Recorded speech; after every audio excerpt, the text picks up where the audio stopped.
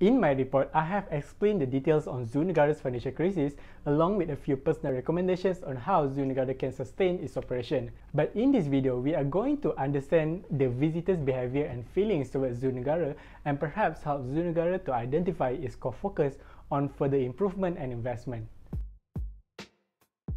My name is Muhammad Habib from HM2404B and I've made a short survey on Google Form for this method. And in this survey form that I've prepared, Section A covers demographic profile while Section B is a brief study on Zoo Negara's visitor where I've prepared 13 questions, a very simple question, and we'll go through them very briefly. I have collected 50 respondents and most of them are aged between 19 to 24 years old, with majority of them are female and students. Jumping into the first question, majority will last visit Zoo Negara at least few years ago and only 32% have been to Zoo Negara once. We can see here that people love going to Zoo Negara despite everything else. Going to the next question, to my surprise, over half said the price is affordable, mainly because Zoo Negaras offer various animals for them to see, which is true because Zoo Negara has about 476 species under its care.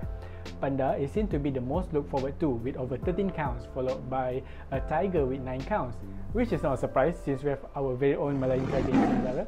And the majority agree that Giant Panda Conservation Center in Zoo Negara is the main attraction, so it's no surprise why majority is excited to see panda the most. So going to the satisfaction level, cleanliness, facilities and infrastructure record the highest amount of dissatisfaction. Even when asked the most important things Zoo Negara need to improve on, these two still have the most votes. They gave many reasons like facilities are old and outdated, one even saw a tape with many flies, rubbish everywhere, and someone who has volunteered in Zoo Negara before said that there was a lot of trash not only in the cages but behind the scene as well. Cleanliness especially supposed to be the basic care for any animal facilities. Going into the question that I have specifically discussed in my written report, 90% have heard or read news on Zoo Negara's financial crisis, and majority have read at least a few times. This proves that this financial crisis faced by Zoo Negara is not something new to many of us, and have been lingering around for some time now. From this survey, we can see that the Giant Panda Conservation Center is an excellent investment by Zoo Negara. However, Zoo Negara should not let this conservation center take all the money alone and abandon other areas that require some funds too.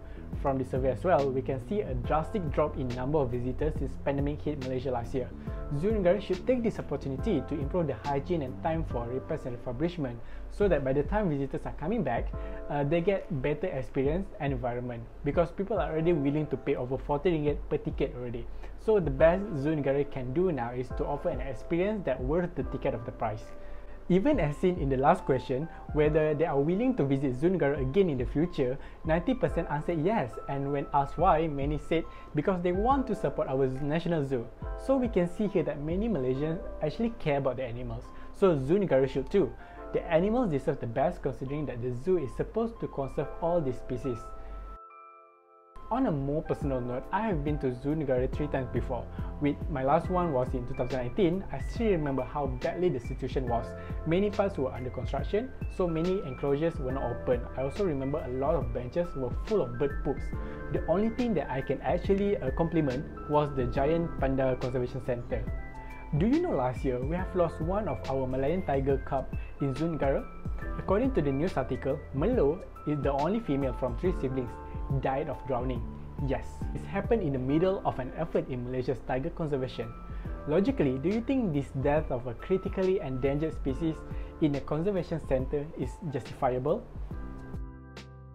I hope this video gives everyone a good insight on how much people actually care about Zoo Negara and all the lives in it.